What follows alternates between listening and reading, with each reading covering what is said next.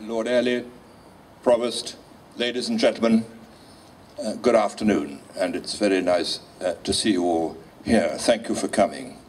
As chairman of the Blackwatch Museum Trust, I should like to say what a huge pleasure and privilege it is to welcome the weeping Poppies and all of you to Balhousie for what is undoubtedly a very special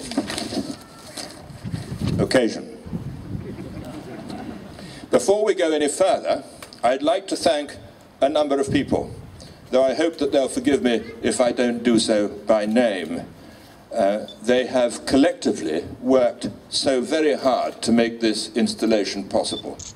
First, the Provost and Council of Perth and Kinross for initiating the idea and for their great support during the preparations that have culminated today. Then the 1418 Now team, who have made the UK-wide tour of Poppies possible. Several local businesses have been most generous in the sponsoring of aspects of the project. Nearer to home, the Poppy project management team here at Balhousie, the castle and museum staff and volunteers, and the army of Poppy partners, all of whom have worked enormously hard to make this all possible. And finally, it's a real delight to have the artist Paul Cummins and the designer Tom Piper here with us today. Their work has of course been hugely admired ever since it surfaced, if that's the right word, at the Tower of London a couple of years ago. And now here we can see exactly why that work was so admired. The idea and the execution have been a genuine inspiration to so many of us. A huge thank you to you all.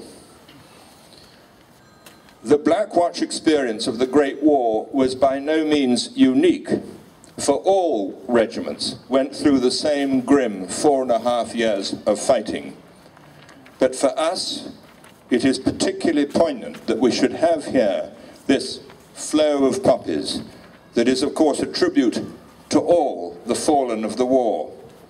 It's poignant because it opens only a day or so before the opening of the Battle of Somme 100 years ago, and because it creates a moving connection to our Great War Memorial behind us over there. There on that wall, day by day, a poppy cross is placed on the exact centenary of the death of a Blackwatch man in the Great War. By the end of 2018, there will be nearly 9,000 such crosses, not only on the wall, but spilling over onto the grass, just as here with these wonderful ceramic poppies.